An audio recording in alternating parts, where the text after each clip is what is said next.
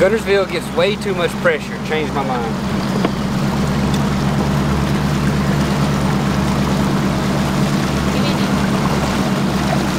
What's going on?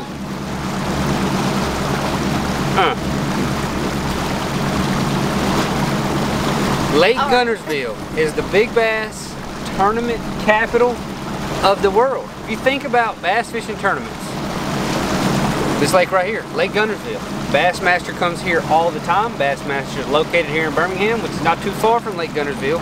So, frequent appearances, kind of like a homecoming coming back to Guntersville. So, excited to get out here this week. The fish are kind of scattered. They should be some still spawning and some in 22, 23 feet on the main river ledges. So, you know, it could be one of those tournaments where everybody gets to do their own deal and we'll just see who comes out on top at the end. So, we're running around right now fishing a lot of grass type stuff.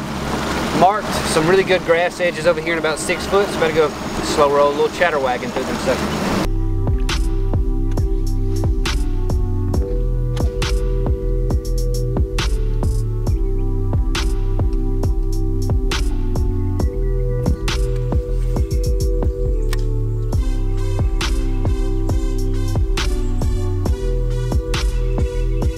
I think I'm going to put on a smaller screw lock actually, because this big old sucker be tearing the faces up.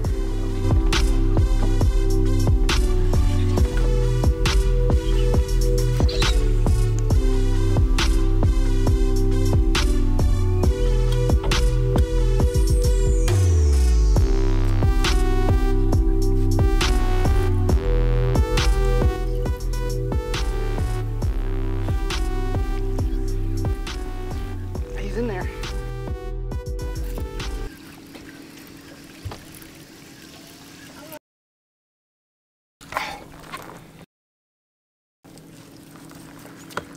Lake Guntersville special. This is what I call shell. She sells seashells down by the Guntersville shore.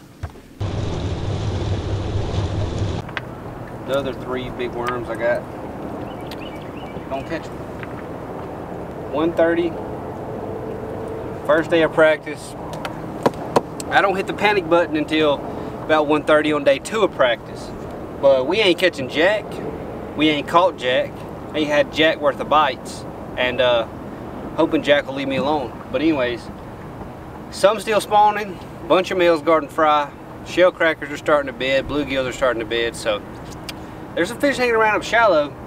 Very difficult to get them to bite. So we are fishing offshore, which we're doing right now. Let's look at how many rods Kai has out on the deck. Way too many. How many on that side? That many and that many. That many? And that many.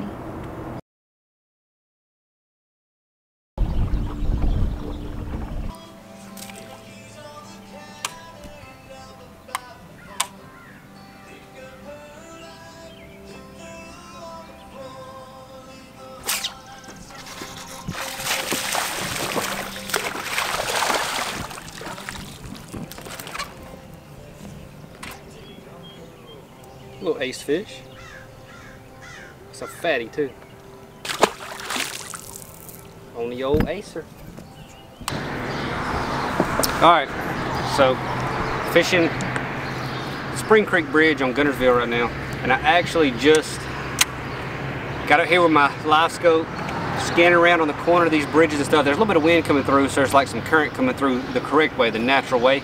So I was able to find the fish kind of in the eddies and then pitch a big swim bait to them and watch them come eat it. But no fish I could have hooked, but I did get quite a few bites on them.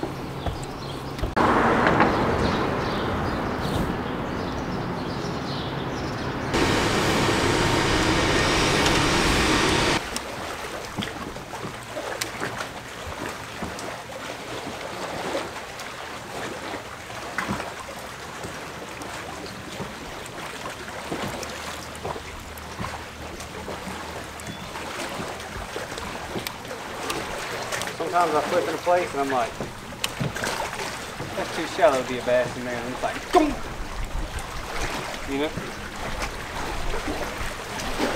No way a bass can be in there that doink! Just way too shallow for a bass. Don't.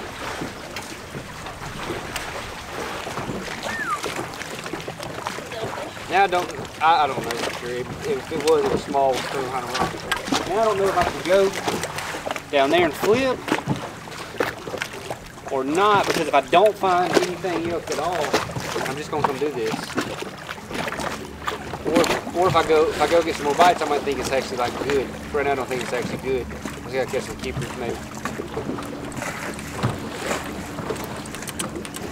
I don't know, man. Kyle Welcher. Bassmaster Elite Series Pro in his natural habitat. Tying on lures. What are you tying on for tomorrow, Kyle? This right here is an ace jig. An ace jig. Signature Series untamed tackle. Ace jig. What size is that? Half. Green pumpkin. He's going to catch 37 pounds on it tomorrow on Lake Guntersville. Cut him down pretty little. Alright guys, in line now in Scottsboro, Alabama, trying to get me a salad from Zaxby's. It's already 8 o'clock. Not going to get much sleep tonight, but it's how it goes when you're rigging for a tournament day. Practice was bad, to say the least. It was absolutely terrible. I think I caught 6 or 7 keepers all of practice, and I caught 4 of those today, being just bare 2-pounders. So don't know what to expect. Going out there tomorrow with an open mind, and hopefully we can figure something out and catch us a big one and stay in this thing. So I have no idea what to expect in this one. One of my worst practices of the year, definitely, and we'll see what happens. Don't know. We're gonna stay shallow. Fished offshore a lot, couldn't really find them. We're gonna stay shallow. Hopefully catch us a bass or two tomorrow.